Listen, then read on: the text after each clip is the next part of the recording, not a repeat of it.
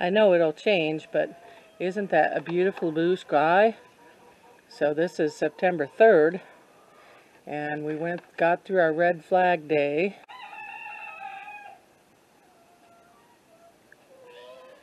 Still a little bit breezy.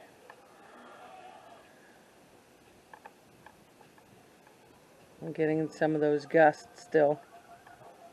Not like they were last night though. Flag was going straight to the side last night. But yes, it looks like a beautiful day, and they have 17% containment. So let alone, there was only 3 purple dots from fires that started during the night on our side. But they are now light green, so no more new ones. And it is the 17% containment, so they did a good job last night. Got better containment instead of losing control of the fire. So the firefighters did great. God was definitely in our favor. Could have made that wind all day long yesterday, and didn't have wind until last night. And the fire is now 18,400 plus acres. So it did grow some more, but at least they kept it within the lines. Almost. They only had a couple of escapey little fires. So we will see what the day brings, but this is a beautiful morning.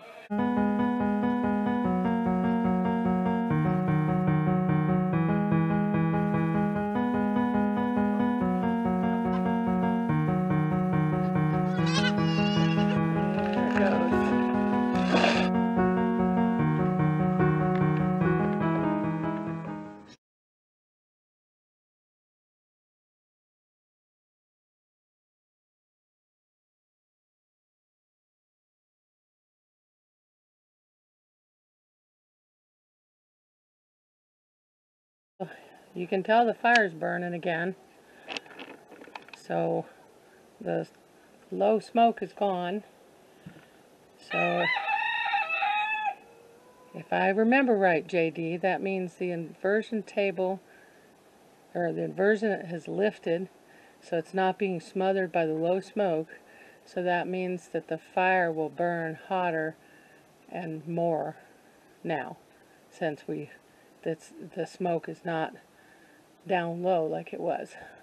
So now you can see that there's more new smoke that wasn't there even this morning. So the fire's definitely burning today. Here it is, the evening of the 3rd of September, and you can see there's some smoke.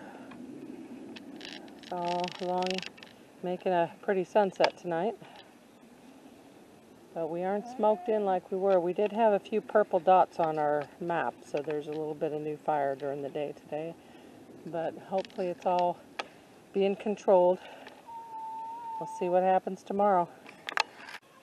So here it is, September 4th, and it now has just burned just under 19,000 acres. And if you look, you can see a little smoke over the top of those trees. But basically, we have another beautiful blue sky day today. And besides that it did not burn a lot of acres, we have 27% containment. Woo-hoo-hoo.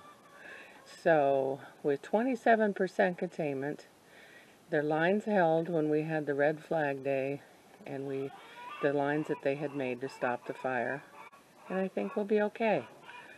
I think the other day on the red flag warning day, that night they had 35-mile-an-hour winds. And they did have a couple of new fires, but they kept them within their lines on our side. And so I think that we're going to be okay. That might look like clouds, but that's actually smoke. That's at the north end of the fire, and it goes along this direction. Well, the Rum Creek fire is far from out. We have some blue sky over there, and you can see through the trees where the smoke starts, and it goes all down there. But since they have 27% containment, and I'm really proud that the firefighters were able to hold it when we had 35-mile-an-hour gusts of wind the other night. So I think God is going to spare us, and I appreciate all the prayers from everyone. And unless something drastic happens, I think this will be my last update on the Rum Creek fire. I don't think we'll have to evacuate. We are going to leave our truck and trailer there for now and hooked up, and we're going to keep things packed a little bit. But unless things change, I would say that we're going to be safe from the Rum Creek fire. Thank you all who have been watching all my updates, and I hope if you live close to us, it's reassured you and showed you a few of the things that we do during preparation for evacuation. Thanks for watching. Have a great day. Talk to you next time.